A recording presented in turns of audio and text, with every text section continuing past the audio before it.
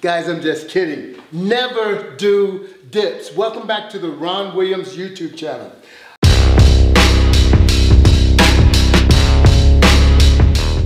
I did a video some time ago about how dangerous dips are. Why did you see me doing dips? That was a prank, guys. Don't ever do them.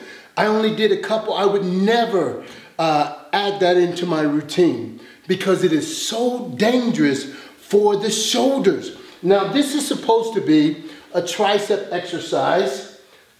And all the way up, ooh, triceps. Well, just because of the range of motion and gravity and rotating the shoulders, there's a much better way to work your tricep. And it half works the tricep. Some people use it for a chest exercise. There's a better movement. So whenever you're doing a movement, the important thing is there a better way? You find out, what are you trying to accomplish, and is there a better way to accomplish it? Now watch this movement.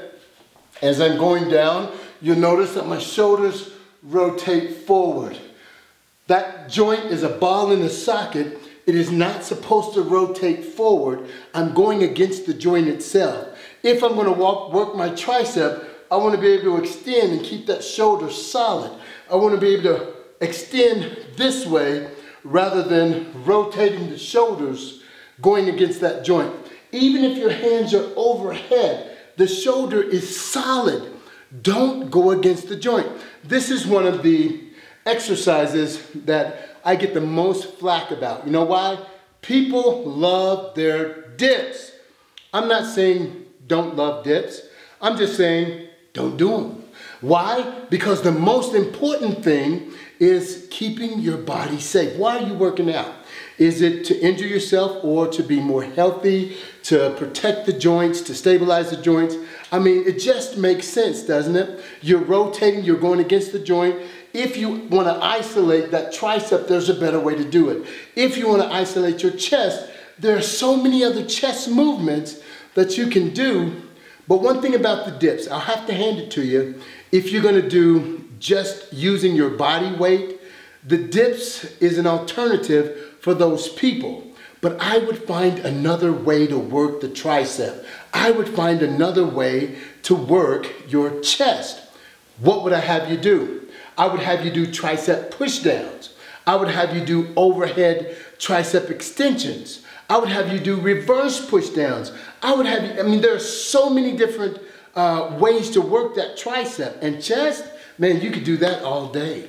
You can work your chest with decline presses, concentrating on keeping that shoulder where it belongs.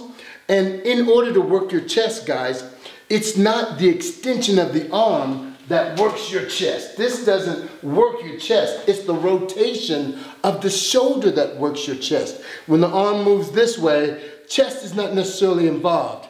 If you put that arm down to the side like this and you squeeze the shoulder forward, you'll feel the chest contract.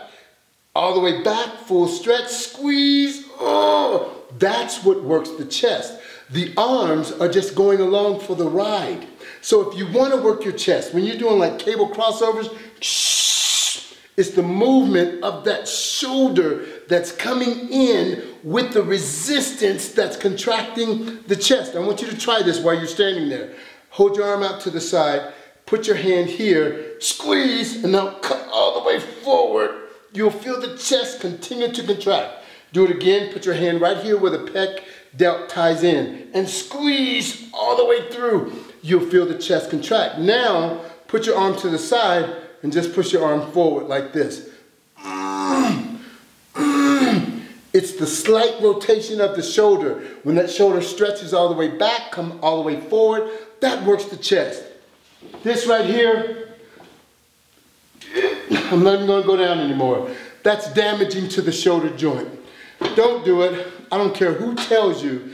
Modify it. Do it another way. Why modify it when you can do an exercise that isolates the tricep or the muscle group that you're going after? Don't take a chance. You have a lot of people that they go against the shoulder joint. Baseball players, they only let them throw so many pitches an inning and also in a season. Gymnasts, they're very, very strong. But after a while, you see them in their prime, but when they get older, you'll find out they have joint problems. So many people have joint problems because of damaging the shoulder girdle when they're younger, and they didn't have somebody like me to say, don't do dips, don't do this, don't do that. People always say, you know what, Ron, we've got to do something, man. Yeah, there's a lot of things that you can do, and I want to show you what those things are. So keep watching. God bless you till next time.